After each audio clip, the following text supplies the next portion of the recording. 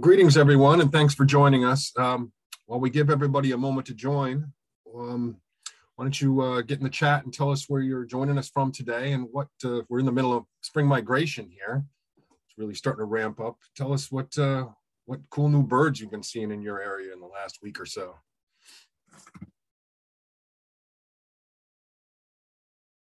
Janet says Geneva, New York is in the house. Canandaigua, New York. Buffalo. David Baker seeing some bald eagles around. We got Newton, Connecticut, Rochester, New Haven. Gene in Buffalo saw a pheasant. Nice. New Canaan, Bristol. Wild turkeys in Rouse's Point. White-throated sparrows are coming through in Roosevelt Island, New York. Pine warbler back in Meridian, Connecticut. All right.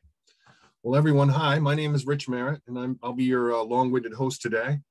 This webinar is brought to you by the Audubon State Offices of Connecticut, New York, whose mission it is to protect birds and the places we all need in our forests, on our coasts, and across local communities.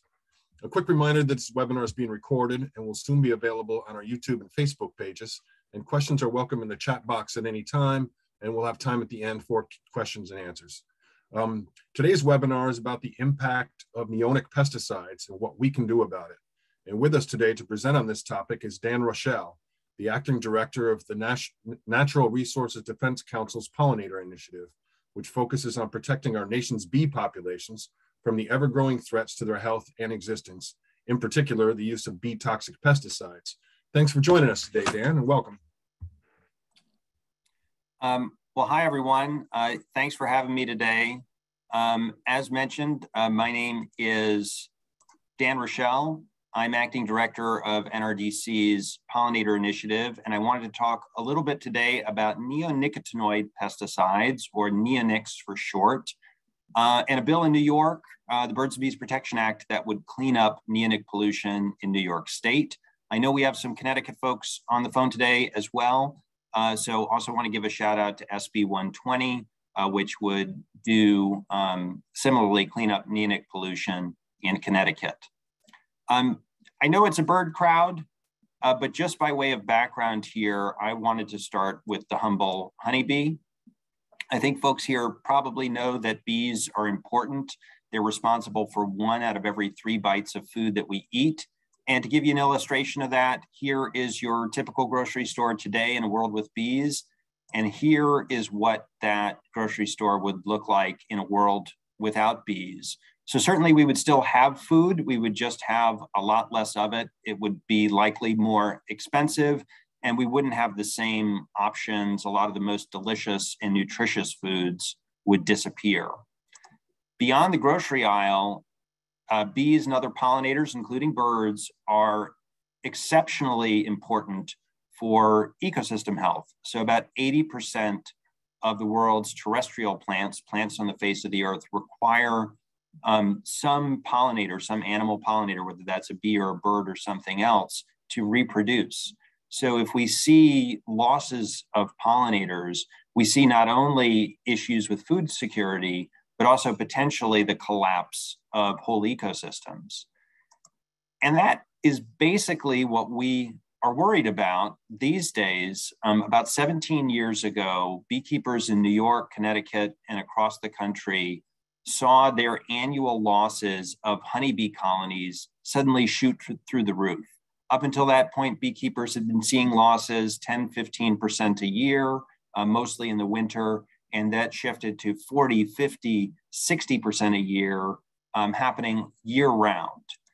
And as you can see, those high level of losses have persisted to this day. Actually, last year was the second worst year on record in terms of annual losses of honeybee colonies.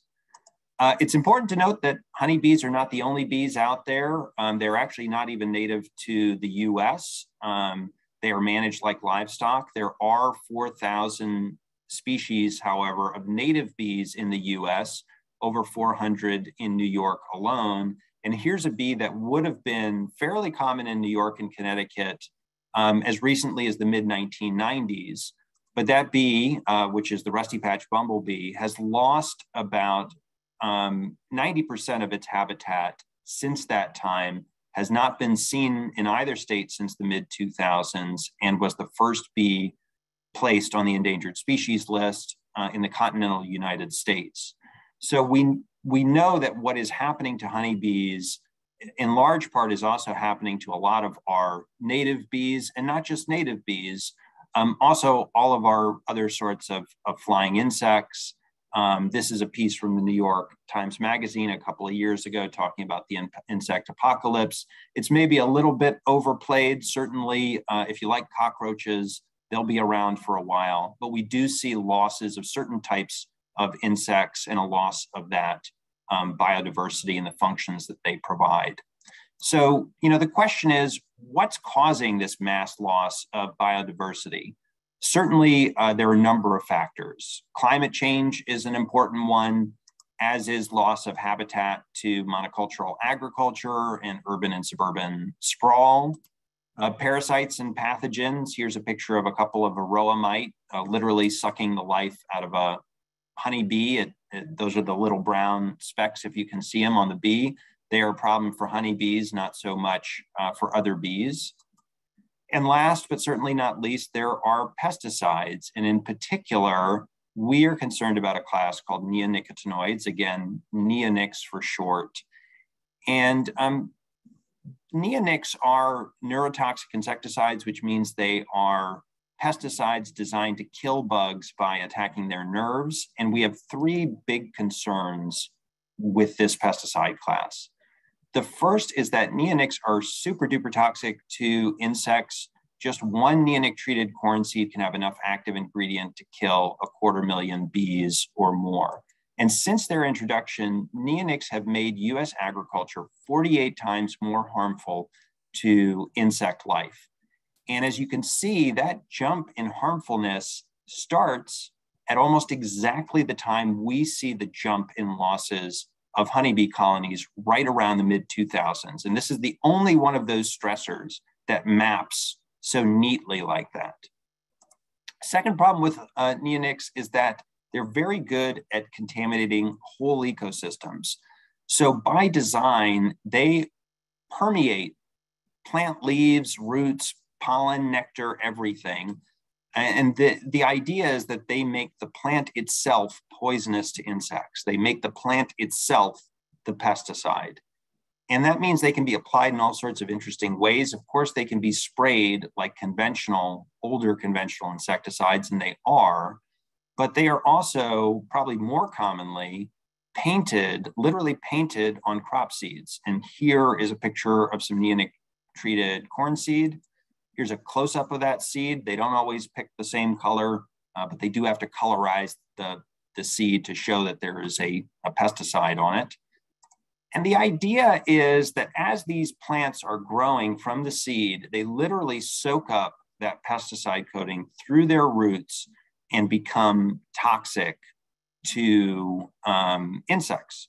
The problem is only 2 to 5% of that coating actually gets into the target plant. The other 94, 95+% stays in the soil where it persists for years. And anytime it rains, anytime there's irrigation, that rainwater or irrigation water will pick up the pesticides. They'll carry them through the soil to contaminate new soil. If there are plants with roots in that soil, those plants will soak up the pesticides. They'll become toxic, their pollen, their nectar. If there's a water supply nearby, that water supply becomes contaminated. Third problem with neonics is they're just so darn popular. They are all over the place. 100% or close to 100% of conventional corn is pre-treated with a neonic before planting. 50 to 75% of soybeans. So in New York State, you're already talking well over 1 million acres. But they are also all over lawns, gardens, golf courses, you name it. And I don't have the stats for Connecticut, but here are the stats on neonic use in New York. I know 2014 isn't super recent, but it's the last year where we have good data.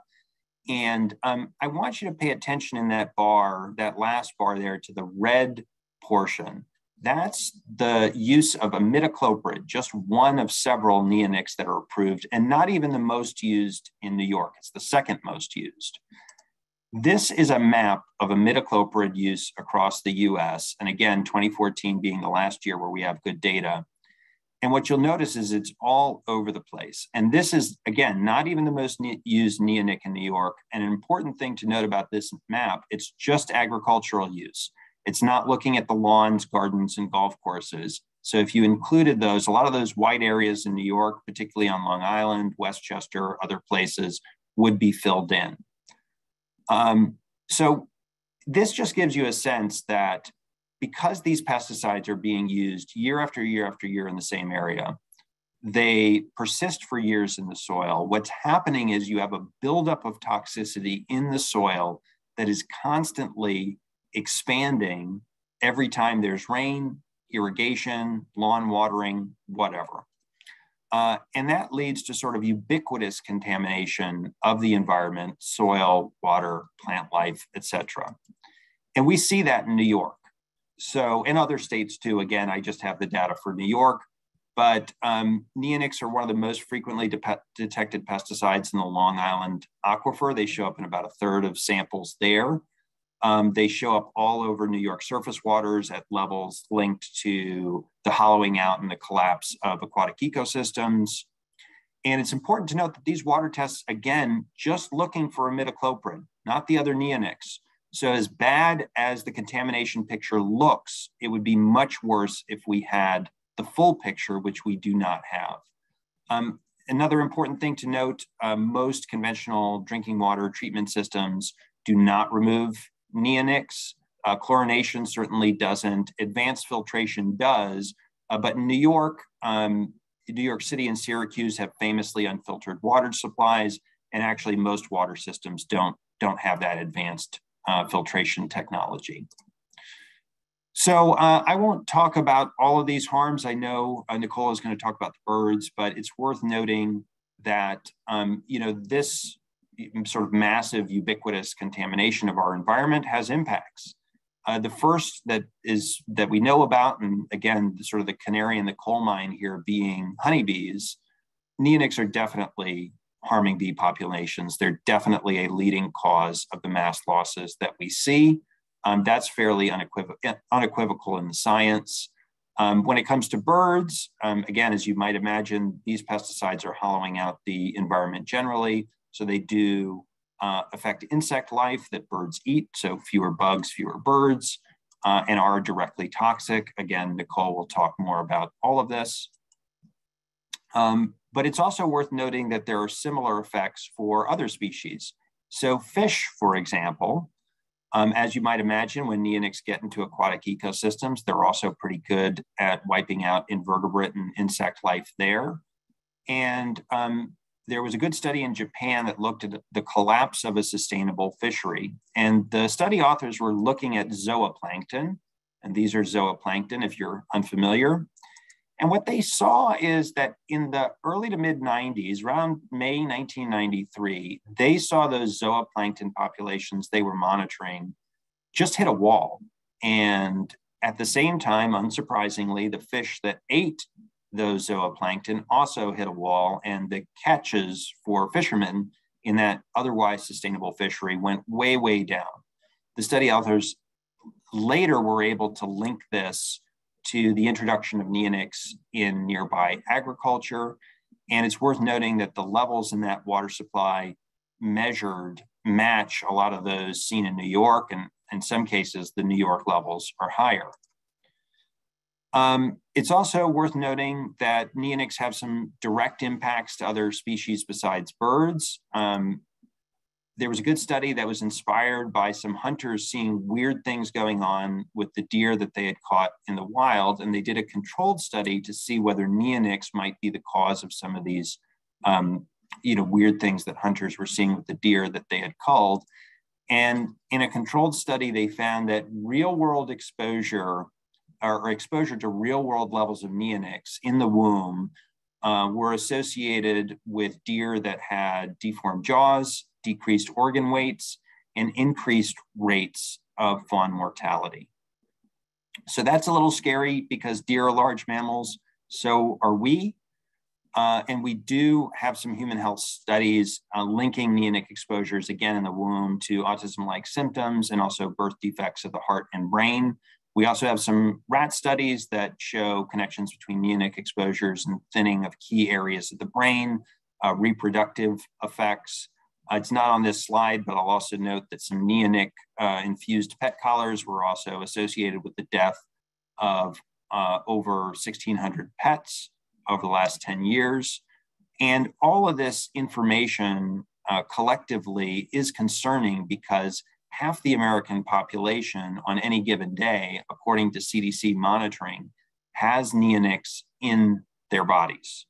So there is massive widespread exposure, which is maybe not surprising because we have massive widespread contamination of our environment. So if you add all of this up, it starts to look a little bit like Silent Spring, Rachel Carson's prophecy back in the 60s of a spring that's devoid of buzzing insects and bird song and aquatic life, and also one that was damaging to our health. And if you talk to entomologists, the anecdote that they give you for what's going on with neonics is the windscreen test. So for those of us who were around in the mid-90s, if you were driving through a rural area, you might, around summertime, August, you might have to turn on your windshield wipers, whether it was raining or not, just to get the bugs off of your windshield. And think, when was the last time you really had to do that? And this is sort of the one place where we can really visualize the impact that these pesticides are having. We can see, I guess, the absence of it on our windshields. So just really quick, what have other folks done around the world? The European Union has banned the major uses of neonics. France has banned all of the neonic chemicals for use outdoors. EPA is pretty much business as usual. They're likely to affirm a decision that would allow current levels of neonic use across the country, which, as we know, are damaging. Some of the states are stepping up and taking action. New Jersey and Maine just passed laws that would eliminate non-agricultural neonic uses, which is most of the neonic use in those states that don't have a lot of corn and soybean. Connecticut and Maryland and Vermont all took earlier action that sort of restricted neonic use to certified applicators, to certified professionals, but that would include most landscapers. So I know SB 120 now in Connecticut would go a step further, similar to New York and New Jersey and Maine. But the bill that I really would like to highlight for folks, especially those living in New York, is the Birds and Bees Protection Act. It is a bill that's based on a report from Cornell University that looked at over 1,100 peer-reviewed papers on neonics, not just their harms to pollinators, but doing a cost-benefit analysis. And there are two big findings from that report. The first is that the neonic-treated corn, soybean, and wheat seeds, which is about 75% of the neonic use in New York agriculture, pose substantial risk to pollinators. And we know birds, ecosystems, people, et cetera. But they provide no overall net income benefit to farmers. So to break that down a little bit more, very rarely do they provide a yield benefit, but even when they do, if you factor the extra cost of having the pesticide on the seed versus the benefit, it's a wash. The other big finding from that is the turf and ornamental uses, the lawn and garden uses, if you will. Also not needed most of the time, not providing a benefit, but even when you might want to use a pesticide, there are safer alternatives available. So the Birds and Bees Protection Act prohibits those two categories of uses. They account for about 80 to 90% of all the neonics going into New York's environment every year. It doesn't affect other agricultural uses besides those treated seeds. It allows for invasive species treatment against emerald ash borer, and there are a few other sort of carve-outs in the bill. But again, in the main, it would get rid of 80 to 90% of the neonics going into New York's environment every year. It would go a long, long way to cleaning up the environment and making it safer for bees and for birds. It'll take a few years because these pesticides, again, do last, but they do break down eventually.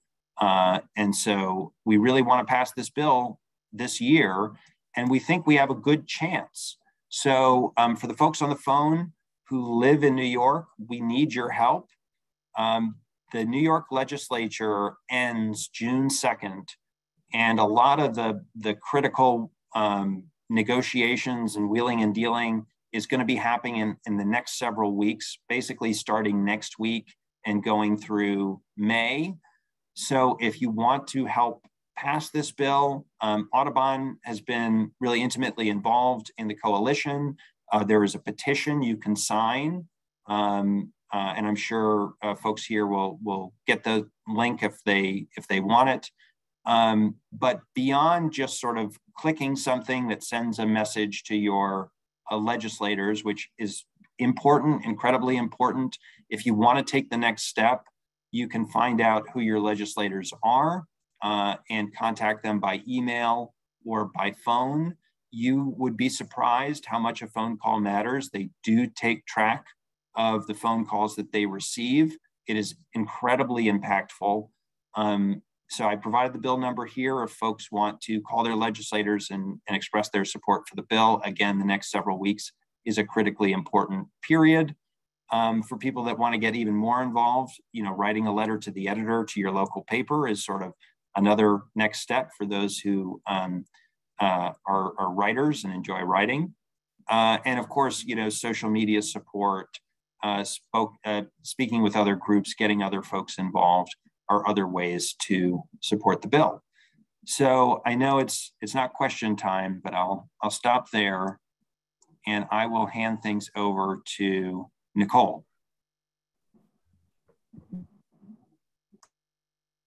Thanks, Dan. Thanks very much. That was sobering, but very, very interesting. And thanks for at least putting some actions in there that we can all undertake to help maybe make the situation much better. Now joining us is, as Dan said, Dr. Nicole Michel from National Audubon Science Team. Nicole dig into the science behind neonicotinoid pesticide impacts on birds. Dr. Michel is Audubon's Director of Quantitative Science and is based in Portland, Oregon. She leads a team of scientists who produce the modeling efforts needed to understand trends, drivers, and spatial patterns in bird abundance, occupancy, and occurrence. And she's co-authored multiple papers on neonicotinoid pesticides and their impacts on birds and their insect prey. Welcome, Nicole, and thanks for joining us. All right. Well, thank you for the great introduction, Rich, and thank you, Dan, for a fantastic presentation, kind of setting the baseline here of some of the problems that we're seeing with neonicotinoid, or what I refer to as neonic pesticides. And now we're going to dig a little bit deeper into how they're affecting birds. Let me just start with a quick introduction. So I, as Rich just said, I'm the Director of Quantitative Science with National Audubon Society on our science team. I've been with Audubon since late 2015. I, lead a team of scientists who works on, many of these large-scale analyses of population trends and drivers, what's causing population trends, including pesticides. I actually did my postdoctoral fellowship with someone familiar with the neonic world. You've probably heard of her name, Dr. Christy Morrissey. She's a neonic expert at the University of Saskatchewan, looking at impacts of neonics on birds and especially their aquatic insect prey. And I've been working with birds for a long time, and I'm based in Portland, Oregon, with my two indoor cats and their catio. So there we go. As you have probably heard many times over the last few years, we are in the midst of a massive decline of the North American avifauna. We're seeing birds disappearing, and we are taking what steps we can in order to help bring them back. So across North America, a paper in Science a couple years back showed that we've lost 2.9 billion birds since 1970. That accounts to 29% population loss over the last about 50 years. And many species are declining, but the most severe declines have been amongst the grassland birds that have lost over half of their population since 1970. Look at these population trends here. This figure is drawn from Canada. This figure is from that same science paper. And we see that grassland birds and aerial insectivores are the species that are undergoing the strongest population declines over time. And again, the largest population losses across all of North America have very clearly been amongst grassland birds that are in those areas, especially of the Great Plains, where habitat has been lost and there is intensive agricultural expansion going on. So scientists like myself, like my team, we have spent years, investigating an array of proposed mechanisms of bird population declines, including losses in, insect prey, contaminants, habitat loss, factors affecting birds on the non-breeding grounds, as well as climate change, all of which can lead to changes and declines in bird populations. So today we're going to focus on the contaminants, specifically again on neonics, how they directly affect bird populations, as well as they indirectly affect them via impacts on their prey. So Dan did a great job of overviewing this, but I just briefly to set up the stage here, talk about neonics. They are a class of insecticides. There are a handful of them that are related to nicotine, hence the name. They are most commonly applied as a seed treatment in these, often beautiful colors. And they also can be applied through a spray. And these figures will look familiar. Dan just showed them. But as you can see, the spatial, there's been a massive spatial expansion and use of neonics across the US between 2000 and 2014. The same is true in Canada. This is a paper we published a few years back showing detections of neonics across the breadbasket of Canada. Here too, here's another way you can see the mass of neonicotinoids used and how it has expanded and grown exponentially since the 1990s. And as a result of all these neonics in the environment, now when scientists go out and they sample surface waters, they're getting detections up to 100% of samples that contain one or more neonics. And they're finding this especially during the planting season, which is May and June. And all of you birders know that that is also the peak bird breeding season. So that's when birds are really sensitive.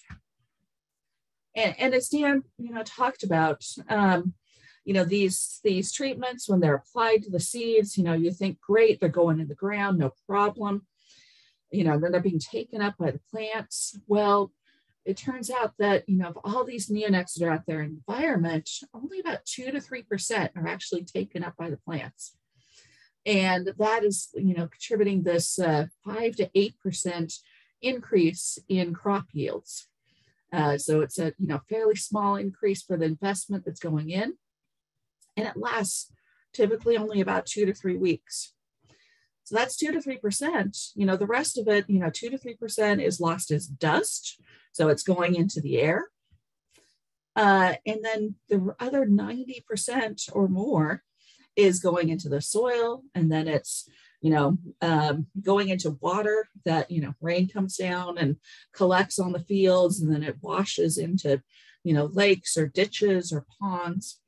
And so it's being absorbed by aquatic plants, and then aquatic invertebrates are being exposed in the water and sediments. And those aquatic invertebrates, I'm going to come back to this in a minute, essential part of the bird food chain. So let's start off and talk about routes of exposure. And specifically, we're going to talk about some of the direct routes by which birds can be exposed to neonics, including by eating seeds, as well as some of the indirect routes of exposure. So, as Dan said, you have these seeds that are, brightly colored. They're planted, except, farming is not always perfect. Nothing is perfect, and so 1% of the seeds typically remain on the surface. Sounds like a small number, but when you're talking about these massive amounts of seeds and chemicals going out there, 1% adds up pretty quick. Studies have shown that about 25% of fields that they surveyed after planting still had spill seeds on the surface. And dozens of wild bird species have been documented, by observers, by camera traps, eating some of these spilled neonic treated seeds, including the species shown here. And so, we know the birds can eat these seeds.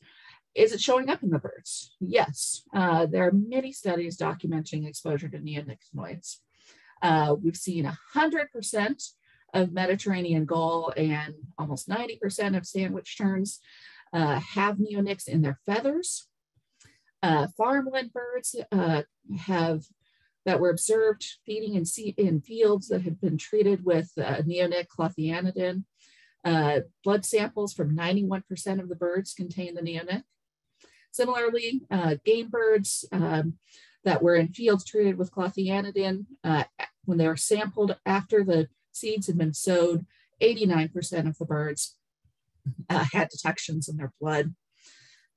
Wild caught white-crowned sparrows, people went out in Canada and caught them, tested their blood, 78% had imidacloprid, the neonic that Dan was talking about.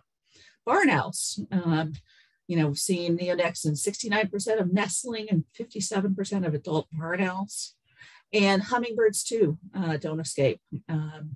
Over a quarter of hummingbirds that are sampled had neonics in their cloacal fluid.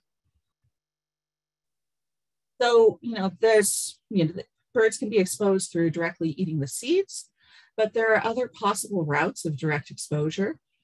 These high detections in hummingbird cloacal fields were actually highest when birds were sampled near blueberry fields that have been sprayed with neonics, suggesting, that they could be getting it through the nectar.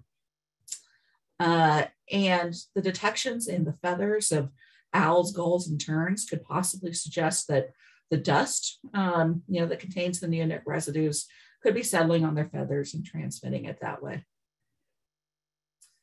And then there are indirect routes of exposure. You're probably familiar with the story of DDT and how it passes up through the food chain through what's referred to as bioaccumulation. Of course, this is what is led to declines in birds like bald eagles. Well, neonicotinoids have long been thought to not do that. It was thought they don't bioaccumulate.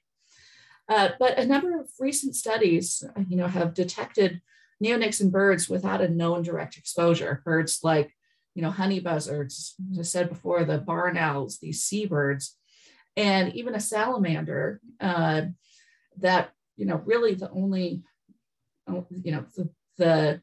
it's the most likely route appears to be that they got it from their prey, their insect or other prey. More study is needed, but scientists are starting to question the previous assumption that there is no bioaccumulation. So now talking about the toxicity. So a bird, comes into contact with neonics in some way. It can have two routes of effects that can be acute or lethal, or chronic, sublethal toxicity. So acute or lethal effects happen, when birds consume or come into contact with enough neonics to reach a threshold of direct mortality. We refer to this as the LD50. It's the concentration at which half the birds exposed to it will die. There will be mortality. With white-crowned sparrows, just 14 to 40 canola seeds, and they're shown here, you can see how tiny they are enough to contain a lethal dose of imidacloprid.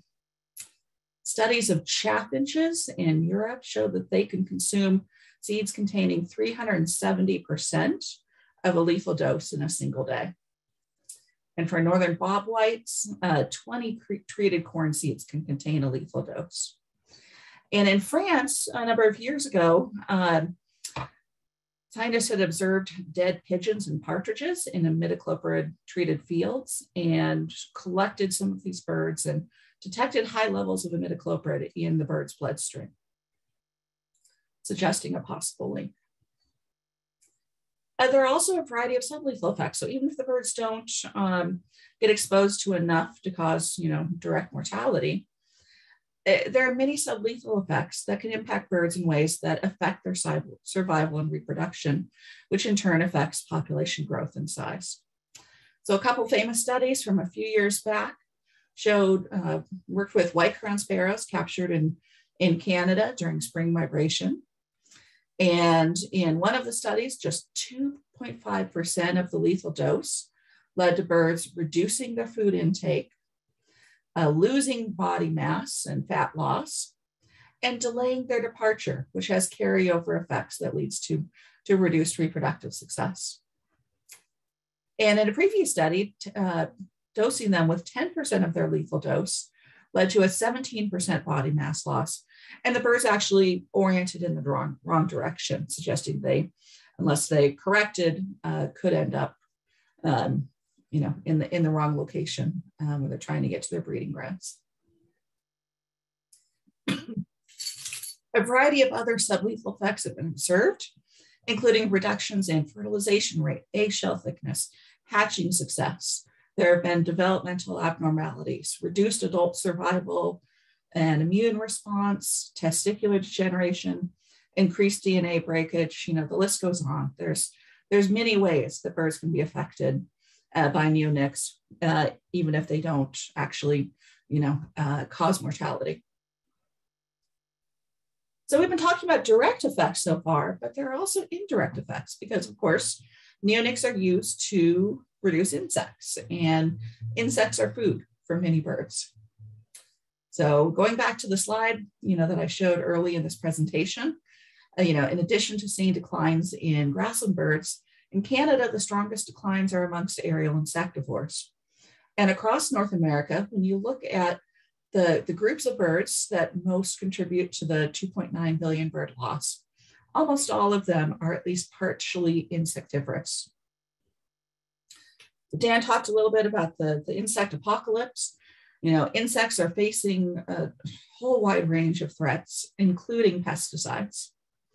And as a result, many are declining globally. So we're seeing, 67% of monitored invertebrates have declined by 45% on average.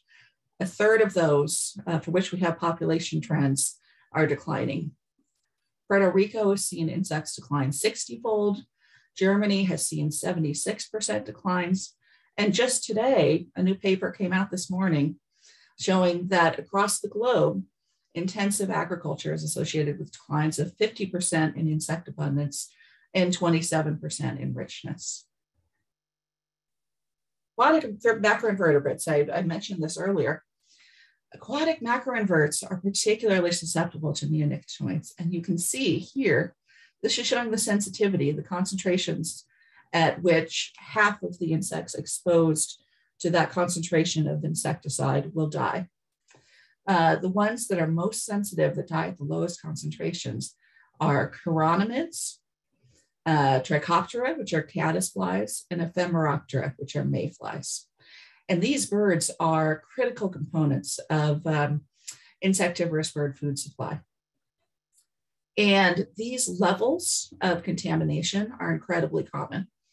Here is surface water samples. These are max concentrations and surface water samples from across the world. And 81% of the maximum observed concentrations and 74% of the average exceed the toxicity thresholds for these groups. This is the threshold for chironomid. This is the threshold for mayfly. And another study showed a loss of 50% of the diversity of chironomids above a fairly low concentration threshold. Okay, so we're seeing these direct effects. We're seeing these declines in, bird numbers and mortality and loss of insects, but how is this affecting bird populations? So this is my team's job, is detecting population level effects.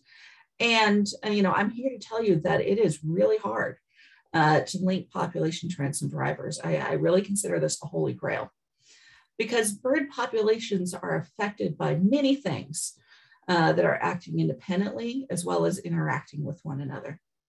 And teasing apart the impacts of multiple drivers is really hard, you know, even when we know mortality is high. And this is particularly true in cases like neonics, where the scale of the driver is different from the scale at which trends are assessed, when the impacts are local, when, as with neonics, we have, you know, really limited data on how much are being used and where. And also, you know, birds may compensate. For example, with pesticides, they may switch to eating untreated seeds, or insectivores, you know, can eat other types of insects that are less impacted. And here's an example of you know, building collisions, which we know kill hundreds of millions of birds, yet it's just really difficult to link them to population trends, as shown here by this lack of a correlation. That said, as hard as this is, 2 recent studies have linked neonics to bird population trends. So the first was in the Netherlands. The Netherlands has done a fantastic job. They have an amazing study design where they sample neonics all across the country and then survey birds at the same locations on the same time scale. And they found that, you know, field reasonable concentrations of neonics are associated with a 3.5% per year population decline of insectivorous birds. And that insectivorous birds are declining faster in areas with higher, neonic concentrations. And here, you know, as I said, there's many things that affect birds. How can you rule them out? And so they accounted for this here and showed that by far the strongest effects are of the neonics.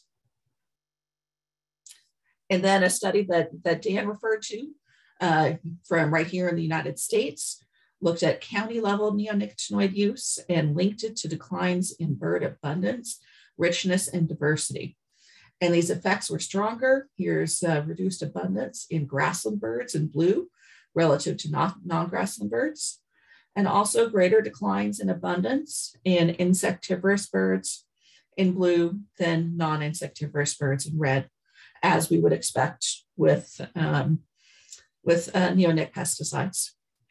So on average, the increases in neonic use between 2008 to 2014, the study's time period, was linked to a 4% annual decline in grassland bird populations and a 3% annual decline in insectivorous bird populations, which is a lot. So in conclusion, neonics are demonstrably impacting birds. Birds are exposed to them both directly and indirectly. Concentrations that are just naturally observed in the field are capable of lethal and sublethal effects. High concentrations have been linked to bird mortality in the lab and possibly in the field. And even without mortality, birds experience a range of sublethal effects that impact their survival, reproduction, and consequently population growth or decline. And neonics have been linked to declining bird populations in the US and the Netherlands. So what you can do, you can support legislation such as the bills that Dan mentioned, seeking to reduce the use of neonic pesticides. A corollary to that is what we don't want to see happen is that people just switch to other pesticides, some of which can be as or even more harmful. And so instead, we support calls for an integrated pest management approach to reduce, total pesticide use. There also are a couple of recent links that will be provided to you in the chat that provide great advice on, the first is on 7 ways to make your home more bird friendly. And number 4 here is to plant native plants. And number 5 is to be a social influence. Talk to your friends and family and neighbors about reducing pesticide use. And also the 7 simple actions to help birds. One of the simple actions there is to avoid pesticides. So there's, it's a scary problem. There's a lot that you can do. And with that, I'm happy to take any questions here, and this is also how you can find me online. Dr. Michael, thank you very much. Boy, that's an awful lot of robust science there that we heard about today, and thanks for providing it. I know myself, and I think a lot of our audience today our eyes have been opened quite a bit about this, and thanks also for providing some opportunities to maybe do something about it. Before we get to Q&A, we did have a comment in the chat from a gentleman who works for the EPA a little while ago, talking about that, you know, the workers at the EPA are aware of all of this, but the power of the pesticide lobbies and some indifference from politicians is kind of frustrating any opportunities to make change, real effective change. So, I'm sure that's part of the conversation we'll have during Q&A, but I wanted to just point that out. And also joining us now is Aaron McGrath. Aaron, my friend, is Audubon New York's policy manager. Hi, Aaron. Would you like to kick off the Q&A? Sure, and you led right into it, Rich. I wanted to ask Dan first if he could talk a little bit more about what the EPA has done in the past to limit or restrict neonics, and about what we might do in the future to help them achieve that goal. Yeah, I could talk a little bit about that. So EPA in the past has not done too much to limit neonic use. In the mid 2010s, around 2014, I think, they put certain labels on neonic containing products that put some restrictions on them, that you can't spray them around bloom time when bees may be visiting flowers, and some other limited restrictions. But, as we discussed in the presentation, the problem with neonics is that they hang around in the environment for very long periods of time, and that contamination lasts. And I think sort of the proof has been in the pudding. The steps that EPA took at that time haven't done anything to improve what we see in the honeybee losses, which is the one place we can really measure those losses, right? We don't have good data for native bees and for birds, as discussed. EPA right now is going through a process called registration review. They issued a proposed decision at the end of the Trump administration that essentially would allow business as usual when it comes to neonics. And I should explain what registration review is. EPA has to review pesticides every 15 years to make sure that they are up to federal standards, which are a little wishy-washy anyway, but let's not get into that. So that decision, we expect, will probably be finalized in October of this year.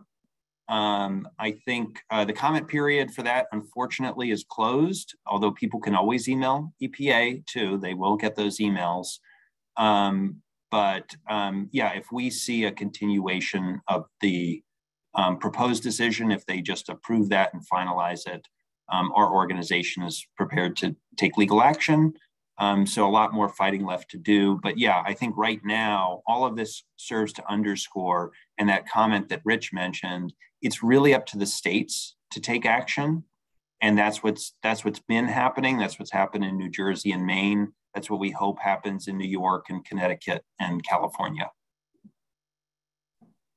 Great, thanks, Dan. Nicole, I got a question for you that was asked. Should we be, worried about and concerned about commercial bird seed that often contains corn? Is that an issue with neonics? That's a great question. I know that there was a previous issue with seed that was being sold actually under the Audubon name that did contain neonics. I believe that I know there was a lawsuit about that, and I believe the result of that is that that's not being done anymore. I'd have to confirm that. I would say, if there are still, commercial bird seeds out there that contain neonics, I would certainly avoid them. But buyer beware. So I would just read labels carefully, but I don't know if that is the case or not. The one thing I would add to that is when they do put the pesticides on the seed, they're required by law to colorize it. That's why they look so if you're buying seed that is colorized, I think that's a good warning sign.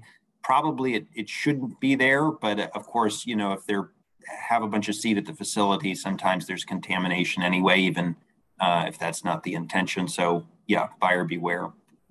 Great, thanks. Aaron, before you go, a quick follow-up then to Nicole then, and you may have mentioned this before and I may have missed it, but someone also asked too, is there a way to tell if the product or a pesticide has neonics in it? Is there a warning on there that specifically says that? Yeah, I mean, typically you do see that warning label that describes what pesticides are in any product and their concentration. So I would just look for that label. And a similarly related question, and I think this one will be for Dan, is do food labels indicate if they have been raised using neonics, and how can we tell, and what can we do to avoid neonics in our food? Well, so the answer is no, and probably most folks would know this, right? If you've been to the grocery store, it doesn't tell you what pesticides your food has been grown with.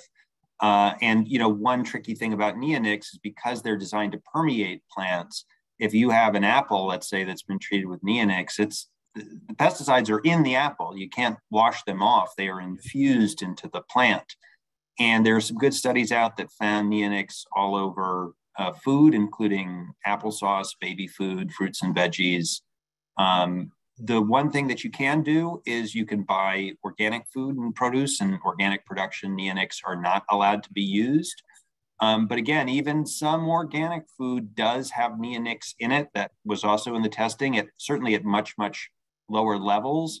But let's say if you have an organic farm next to a conventional farm, they're irrigating using that same water supply, right? So if that water supply is contaminated, it goes into irrigating with the organic crops, it gets into those crops. So we do see some contamination of organic produce, but again, the most surefire way to avoid them is to buy organic.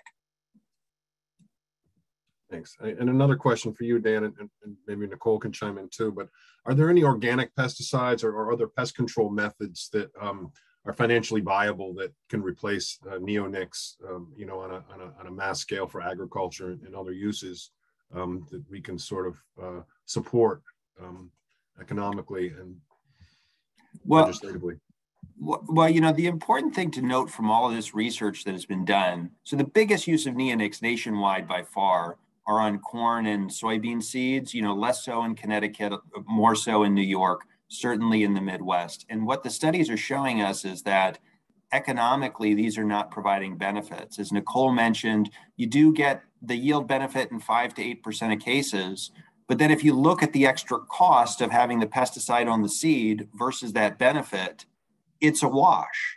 And if you saw in that chart that I had earlier, where the neonic harmfulness takes off, I mean, these pesticides have been around since the mid-90s, but it's not until the mid-2000s that we start seeing their use on corn and soybean seeds. And that's when it takes off like a rocket. So the best replacement there is nothing, right? If they're not providing an economic benefit, we know they are providing a harm, the replacement should be nothing. And you've seen other places shift away from neonic use. And again, lawns and gardens are another good place to get rid of these pesticides. In most cases, they are not providing a benefit. There are a number of safer organic alternatives to use. And, if you have a few more bugs in your lawn, maybe that's not such a bad thing compared to the harms that these pesticides produce. Yeah, and that's fantastic, Dan. And I would just add too that, there not only are there other pesticides you could use, some of which are less toxic to insects and birds, but the real problem, that as I see it, is just the massive amount that is used and used prophylactically. It's just every seed that you can buy pretty much already is treated. You're not going to need that. There's not, insect outbreaks do not occur at that scale. So what seems to me a smarter way of approaching this is to, instead of applying it ahead of time to everything, use small amounts in a targeted fashion as needed. We've had a few questions. I think you guys touched on this, but it would be great if we could provide a little more clarification, maybe starting with Dan. A couple of folks have been asking about the plants that are sold at local nurseries. Are those raised with neonics, and is there any way to tell if they have or haven't been? Yes is the answer. They definitely are. And I think even most of them would be. I think, again, an organic nursery, they would not be able to use neonics. You can't use neonics in organic production. I know there was some movement to phase away from use of neonics. A number of retailers said that they would try to phase that out of their supply chains. I don't know what the status of that is. And you would likely not know whether the plant that you had bought is treated with neonic or not, again, unless you bought it from an organic nursery. Great, thanks. This is a great dialogue, but we're rapidly approaching 5 o'clock. We probably only have time for one more question. And we've got a lot of questions in the chat. We're not going to get to all of them. So if anyone has a burning question we haven't gotten to, I'm going to drop in the chat now the email addresses for Audubon, Connecticut and Audubon, New York. You can send us your question. We'll pass them along to Nicole or Dan and keep this conversation going. But thank you. So we'll take this one last question, and it's for Nicole. You know, we talk about the 3 billion birds lost since the 1970s. Were bird populations relatively stable before then, or has the decline really started since 1970? Boy, that's a fantastic question. And it's one we really have struggled to have the answer to, just because there's not a lot of data. That said, Audubon's Christmas bird count is the longest running community science program, certainly in North America. And we did just publish a paper earlier this year showing population trends over 90 years of birds in the Eastern United States. And we are seeing long-term declines linked to both climate and to land cover change. You know, there was massive change in land cover in the early 1900s across the East, forest loss and then regrowth. And so we know that impacted birds. We just have limited ability to document it. Thank you, Doctor. Well, that's about all the time we have, but what a fantastic eye-opening opportunity we all had today. You know, when you said Silent Spring in the title and Dan mentioned at the beginning, maybe some of us thought that might have been a bit of hyperbole, but this is certainly something very akin to the seminal work, Silent Spring and DDT and the threats that it has to everything in our systems, not just birds and bees, but everything. And so we got a lot of work to do and a lot more conversations, all of us, to have. So thank you for starting that for many of us. And thanks again for joining us, Dr. Michael and Dan. Thank you. And thanks, Aaron. We're going to take the webinar series. We'll be taking off the month of May during our birdathon season and some events, but we'll be back in June on June 15th as Corey Folsom O'Keefe and some of her colleagues will present on coastal stewardship. So look for that invitation in your email in the coming weeks, and this has been recorded, and all the participants will receive an email in a couple of days with a link to the recording and links to opportunities to sign petitions and do some other things. So thanks again, everyone, and have a great rest of your day.